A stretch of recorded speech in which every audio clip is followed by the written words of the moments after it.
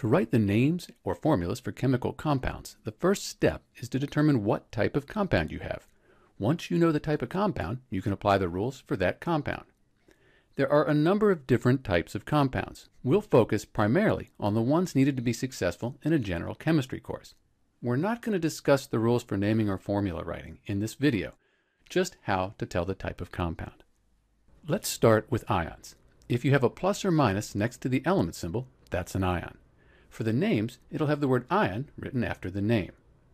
Sometimes you'll have a group of atoms with a charge. That's called a polyatomic ion. Poly means many. The names will often end in ate or ite. So those are the ions. So pause for a second and identify which of the following here are ions. You should have selected NH4 plus and N3 minus because those are the ones with charges. Whenever we have a metal and a nonmetal, it's an ionic compound. Metals are on the left of the periodic table and nonmetals are on the right.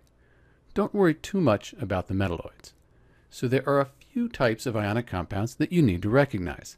If we have a metal and only one type of nonmetal, it's binary ionic.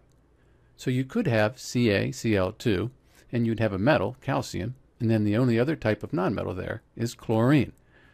For the name, you'll see something like calcium chloride, aluminum oxide, and so on. Pause for a moment and determine which of the following here are binary ionic compounds.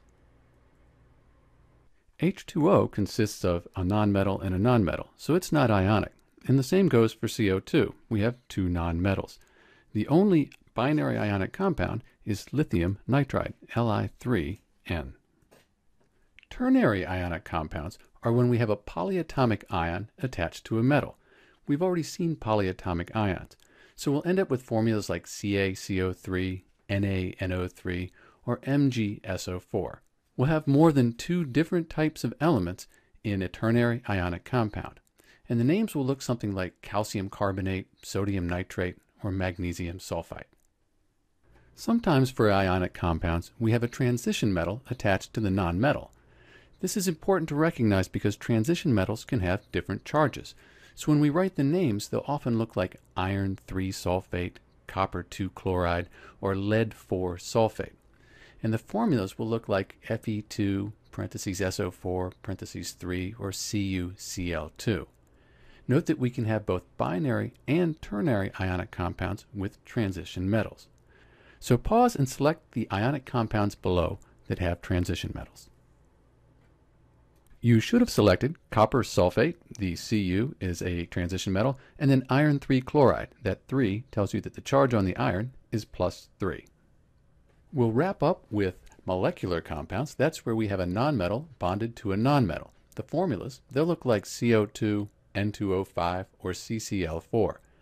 The names will use prefixes to show the number of each type of element. For example, carbon dioxide, dinitrogen pentoxide, or carbon tetrachloride. Pause for a moment and identify the compounds below that are molecular.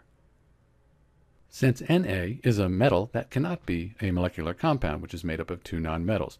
Carbon monoxide, we have two nonmetals, and that mono in front of monoxide, that gives us a good hint that it's molecular. And finally, SO3, sulfur and oxygen are nonmetals, so that SO3 is a molecular compound. One last type of compound is the organic compound, and that's when you have primarily carbons and hydrogens that make up the compound. It's a special type of molecular compound. So now you can tell what type of compound you have, and that's the first step to naming or writing the formula for chemical compounds.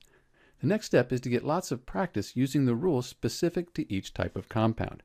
You can get that practice on my website using the Naminator. I encourage you to do so. This is Dr. B, and thanks for watching.